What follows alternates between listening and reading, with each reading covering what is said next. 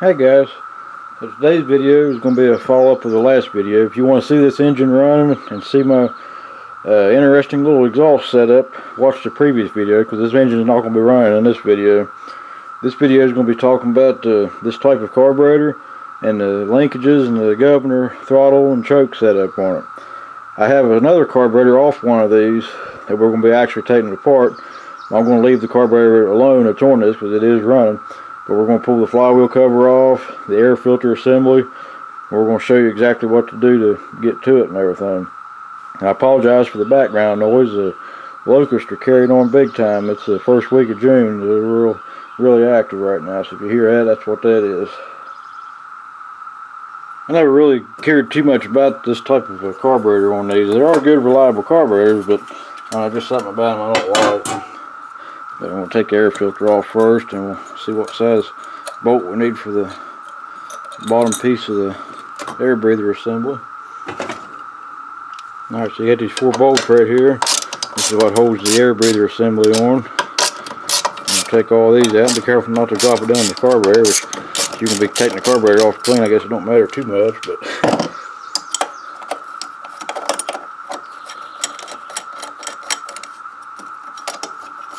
this little plate comes off. That's what your air filter mounts to. So I'm going to keep that intact there. This whole thing should come off. Just kind of sits down in here. You can see that rubber piece just sits down in here. The vent tube's got us now. I'll try to just pull up on it. This can be a pain to hook that back up, so be prepared for that. Okay, that gets you access to the top part of the carburetor, and sometimes you can get by with just taking the actual top piece of the carburetor apart and just cleaning it out. Like I said, we're not going to be doing anything to this carburetor, but we got another one that's identical to this that's already off, so we'll look at it. But I want to go ahead and take the flywheel shroud off so we can get to everything to show you how everything's set up on it.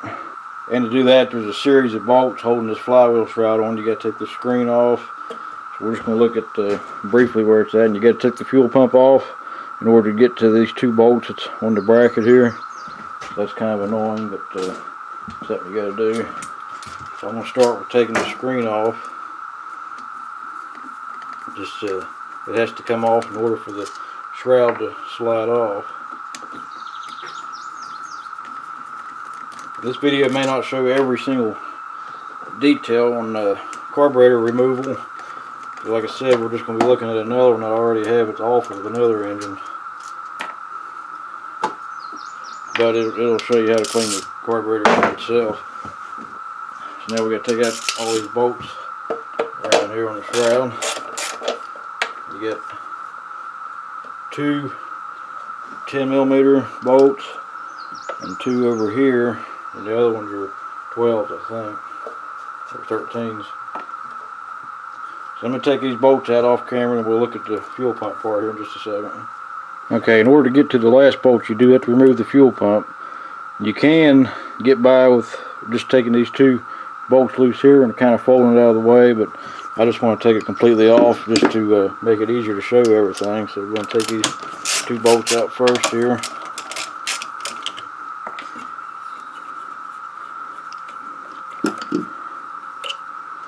Then I'm just going to take the vacuum line loose from the valve cover here. That way you can see it better. This is another 13mm.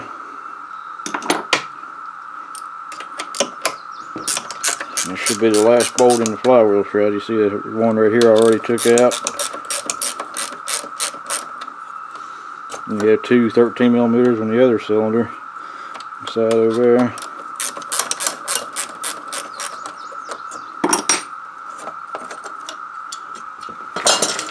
Alright, now we should be able to pull the cover off.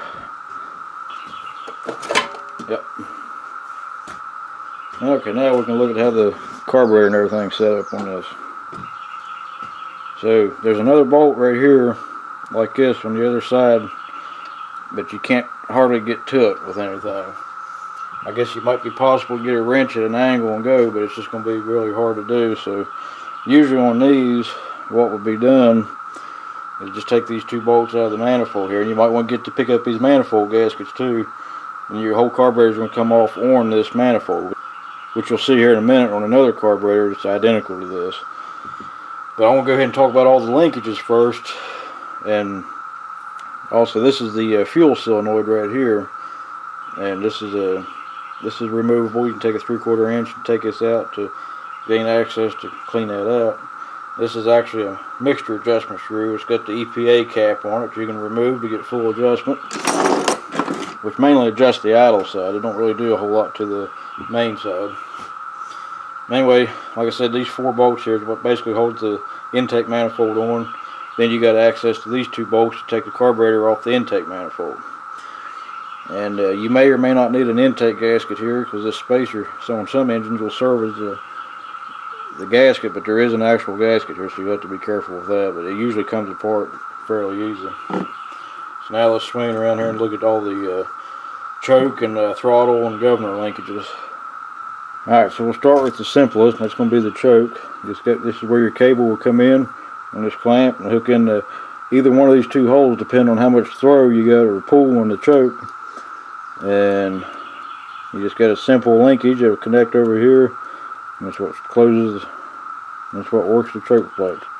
It's a pretty simple setup. I just wanted to show it first. Now we go into the throttle. Now if you see this screw right here where the linkage hooks in, this is your idle speed adjustment screw. So if your engine's idling too low, you can adjust this up or down to whatever idle you need to set it to. Then you got a rod with a spring on it. I get asked all the time what the spring does on the linkage that's wrapped around the linkage. All it does is keep tension on everything, just to keep it tight so there'll be less slop in it. Now let's look at the rest of the linkages. It should be easier to see from the other side. Alright, so I got to take you off the tripod for this one. See right here's the linkage. It runs from the throttle plate of the carburetor. It runs down. It has a bend in it, and it ties in to the governor arm right here. You can see. Might be easier. I know it's going to be kind of hard to see everything in the shot, but it ties in right there on the end. And that little spring, you see it's got a connector piece right there that the linkage spring ties into. There's the spring itself, and it ties in right here on this hook right here. Like I said, that's just for keeping tension between the linkages so there's less slop in it. Then you got another spring over here that connects to the governor arm. This is the governed idle speed. So if you don't need a governed idle, you can actually bend this tab this way to release the tension on this. Then it's going to rely completely on that adjustment, on the idle speed adjustment screw. But if you'd rather have a governed idle, turn that screw down and turn this one up until it's idle, and that'll control the idle too. But a lot of times it's not necessary, it just depends on the application. Alright, so your throttle control cable will come in from this clamp and tie into this screw, into this hole which right here on this round piece. And that's what's going to set your, that's how your throttle control is going to work. Usually the best way to do this is to hook it in here, leave this loose, set this to full throttle like this, which actually it sets itself like that, and just to take cable tight so it's set to full throttle. That way you know you're going to get maximum full throttle, and it should release it to idle. And from there, this is probably going to be harder to see, but this is where your actual governor spring is located. See, it's that big spring, it's right there. It ties in on the governor arm in that second slot. You see, it ties in right here in that second slot that you see right there. It's a pretty neat feature in this camera. And then it runs over, connects on that tab that you see right here. It'll tie in right there on it. So it's fairly simple. You can see it, kind of see it better here.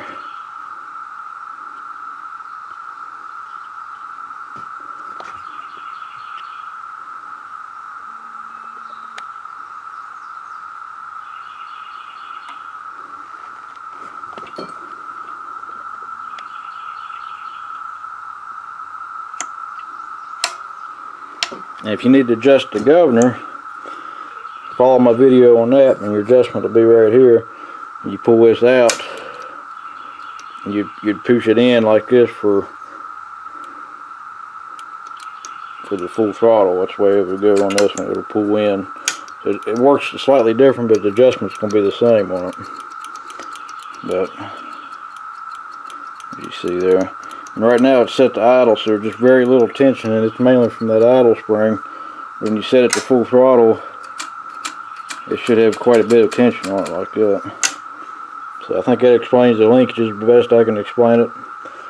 And again, right there's where that vent tube will connect, right there. So now let's look at the carburetor itself off, that one that's off the engine. I'll go ahead and put this motor back together, and we'll look at that carburetor off here in just a second. Alright, so after you remove the manifold and unbolt the carburetor, you're left with this. This is the carburetor with the fuel solenoid on it. This is what this particular carburetor looks like. There are slight variances in it. You see this is a Nicky brand. Both of these are, as far as I know. Yep, it's a Nicky brand. So now we're going to get to the actual cleaning of this.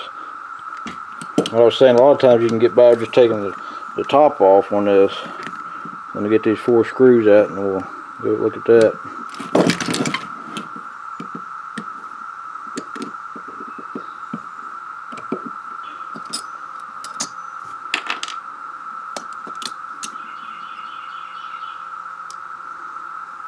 Okay, you have a gasket here.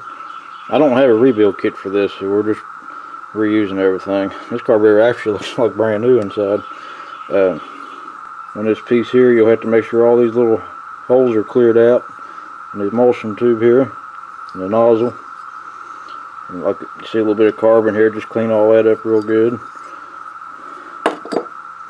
This gives you access to the float, which you can remove right here with this little piece.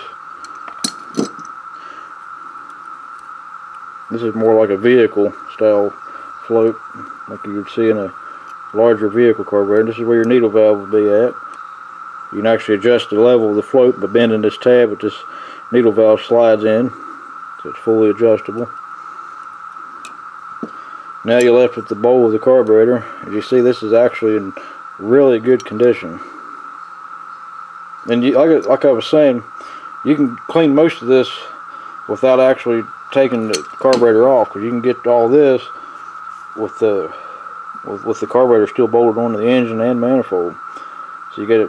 I always recommend trying that first. Take the top piece off, because it gains you access to the jet and your tube up here. And you can always use compressed air to blow out the bowl. You want to make sure you have safety glasses on when you're messing with carburetor cleaner, because it's nothing to play around with. So now we'll go ahead and remove this jet. I highly recommend picking up a set of jet tools. Makes things a lot easier. So if you look down this one hole right here, you'll see the small jet.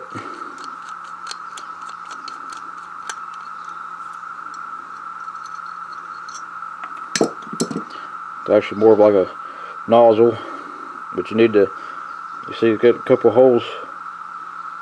One here, one down here towards the bottom, and there's a hole that goes through it. So you need to make sure all these passages are cleared out and blow down through it this way, that way, and make sure it's spraying out. And now at this point, I'm going to go ahead and take the fuel solenoid off. This gains access to the main jet. It's a 3/4 wrench, pretty tight usually, and it just screws out like this. This will be how you replace this. If you're replacing the fuel solenoid, just remove your old one, unhook it from the wire, and put your new one back in. You'll have a little washer here to seal it. After you remove the fuel solenoid, you'll see you can reach in here. This is where the main jet is at.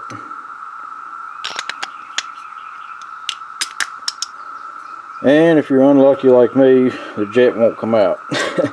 But it's going to look very similar to this. It probably is not going to have this tube on it. But you just want to clean it out real good and make sure you can see all the way through it. And if you can't get it out, just stick the straw from the carburetor cleaner in here and spray down through it, and it'll clean it out the best it can. A lot of times once you get the motor running, the vacuum from the engine will actually clean it out too while it's running.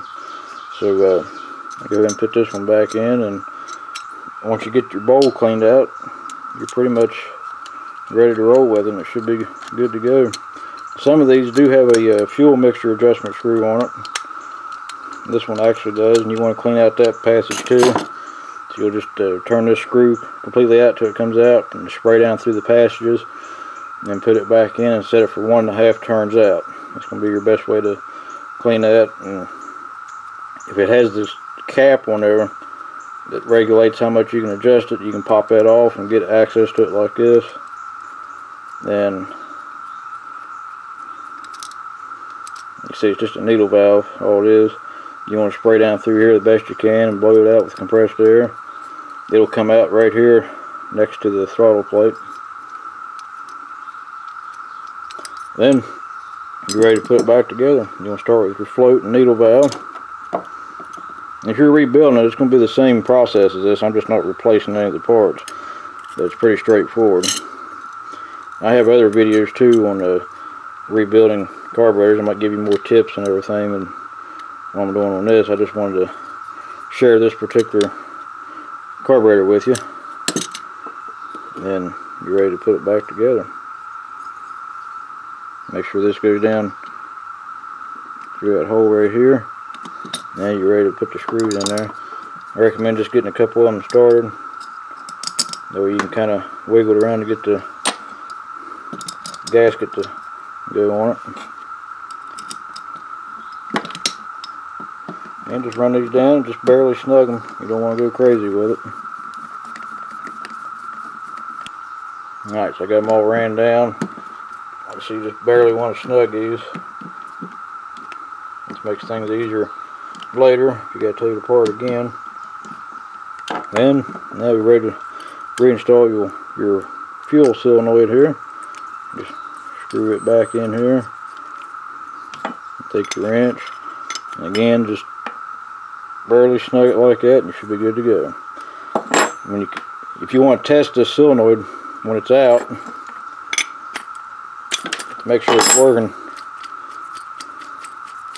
all you have to do is attach this to your ground or neutral and connect the power here, and it should pull in just like that. And if it don't, then your solenoid's shot. But that's pretty much all there is to this type of carburetor. Then you just reconnect your choke and your throttle linkages, and you'll be good to go. So if you got any questions or comments about this type of carburetor or governor setup on this engine, feel free to leave a comment below and I'll get back to you as soon as I can. So thanks for watching, guys. We'll catch you later.